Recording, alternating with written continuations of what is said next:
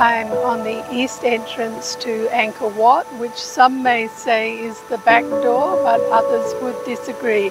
This is the east entrance, and on this side of the temple is the most famous and amazing bas-relief. It's the number one important story in Khmer culture.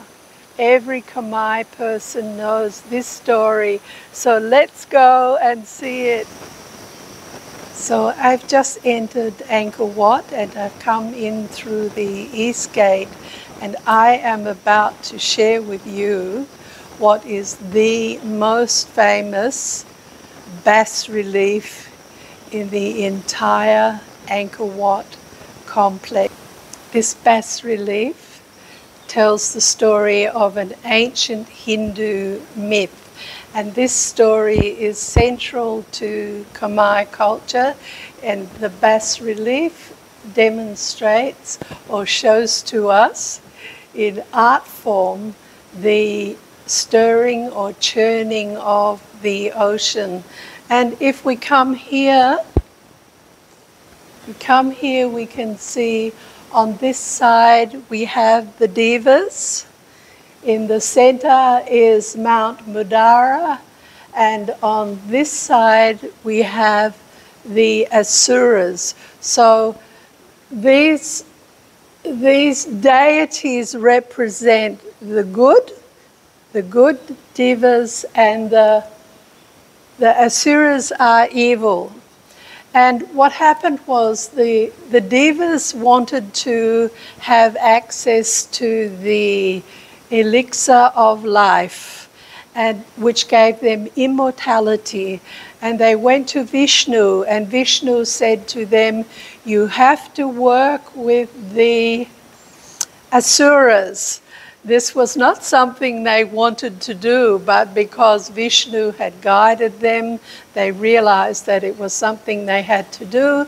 So they sat down together and they discussed it, and they decided to go ahead and jointly try to retrieve the elixir of life. And they did this by using Mount Madura as the rod, the wooden spoon that stirred the pot, and the serpent Vesuka, who was the king of the Nagas, absolute high supreme Naga king. He agreed to be the rope that they would use to stir, and he wrapped around Mount Madura, and they began to pull, and they pulled, and it churned, and it churned, and it churned, and it churned.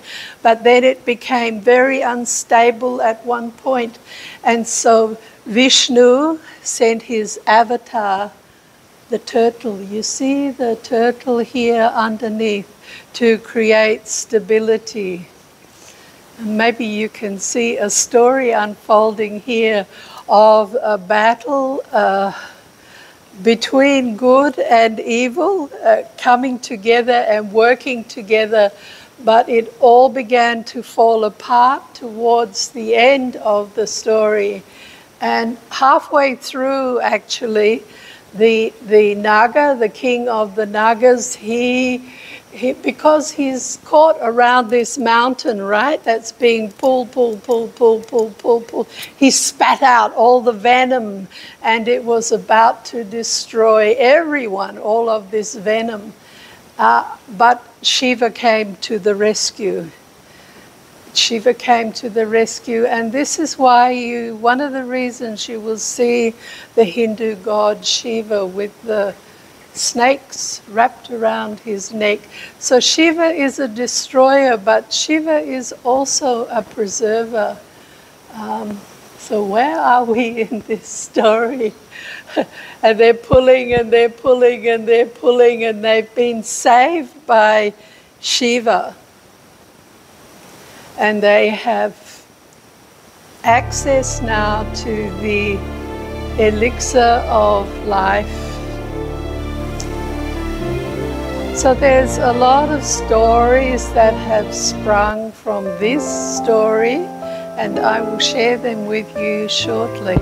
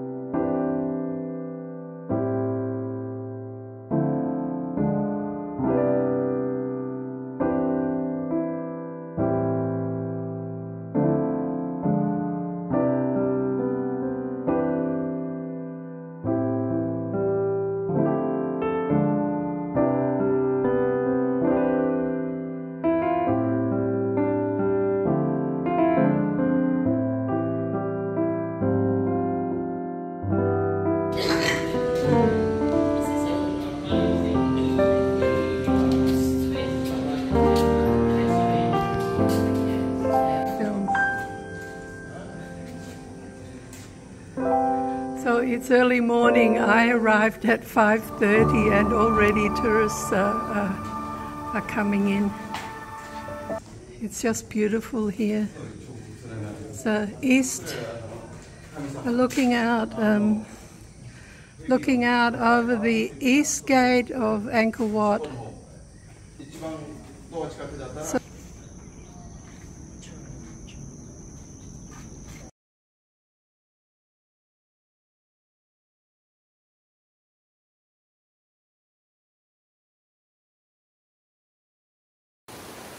just over my right shoulder is the iconic palm trees, which you will see everywhere in Cambodia across the Khmer Empire, past and present. So other people also see the churning of the waters as a representation of, in a very spiritual way, the forces on a micro level that operate within each human being, the battle that we all have that is very human between dark and light, and we choose which way to go. And also on the world stage, the challenges that are happening on the world stage in the past and certainly in the present, of the forces of the dark and the light, and how perhaps in the end we need to harmonize.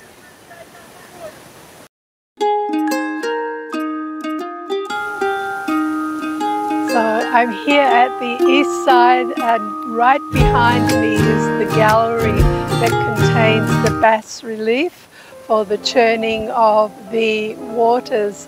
And as I mentioned earlier, there are several different interpretations of this story. Those who practice yoga have a story that relates to the churning of the waters, and also practitioners of Ayurvedic medicine have a story that relates to the churning of the waters. They say that the churning of the waters released the jug that held Ayurvedic medicine. The churning of the waters is a Hindu myth. It's an ancient Hindu myth, and it's interpreted in Cambodia as being a battle between the forces of dark and light, the Asuras, the evil, and the Devas, the good. It's a tug of war and a story of them coming together to release the elixir from the ocean of milk. I'm still at the east wall of Angkor Wat, and we are just about to leave and have breakfast, but I noticed that somebody has left an offering here to the Naga, and the same on the other side. They have left offerings of the lotus. So the interpretations that I shared are just some that I found of this myth, the churning of the ocean, and the way that it is followed in Khmer culture. And perhaps you have a different interpretation of this myth. Please feel free to share it in the comments below, or disagree with me. I'm easy. I'd love to hear. Thank you. Amitofo.